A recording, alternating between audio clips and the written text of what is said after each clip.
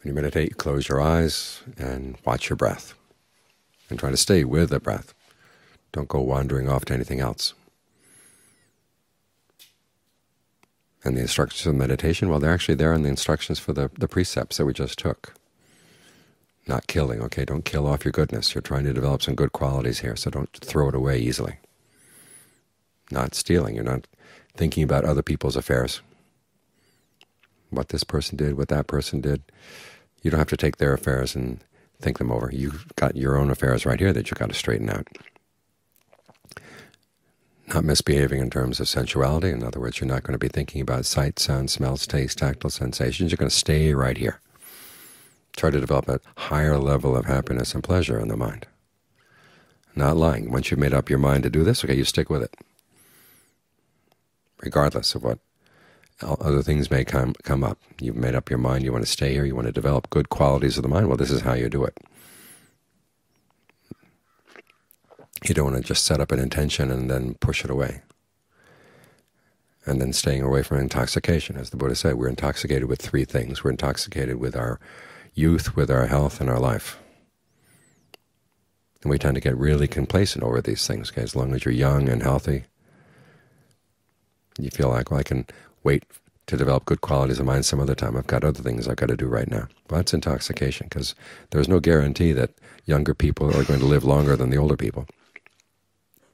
You have no idea when that's going to come. So you have to be prepared. So when you're young and healthy and still alive, okay, you've got work to do, developing the good qualities of the mind. Because if the mind isn't developed, okay, if it's not trained, okay, then it creates a lot of trouble for itself. So try to hold these precepts in your meditation in the same way that you hold them in your life. You may wonder why we ask for the precepts and get the precepts every weekend. What happens to the precepts in the meantime? Well, no questions are asked. But it's to remind you, okay, these are the basic qualities of training your thoughts and your words and your deeds. And they may seem simple, but it's all too easy to go against them, especially on the inner level.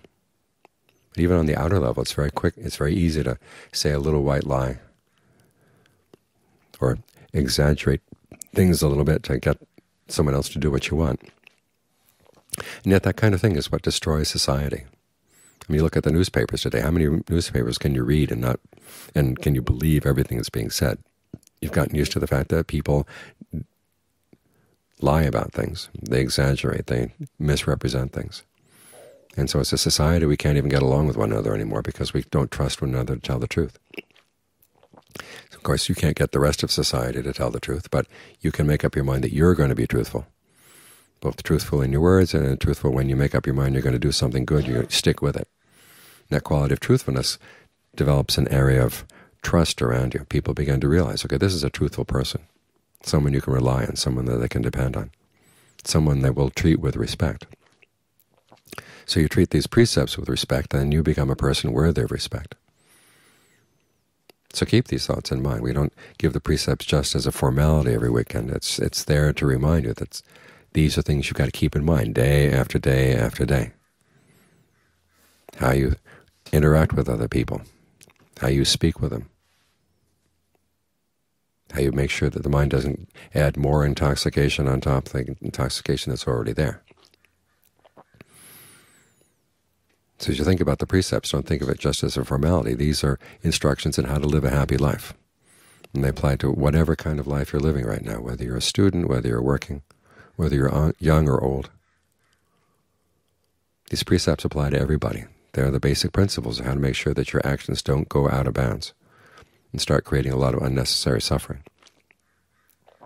They're universal principles that, if they were observed universally around the world would be a much better place. Just these 5 simple things. To try to keep them in mind.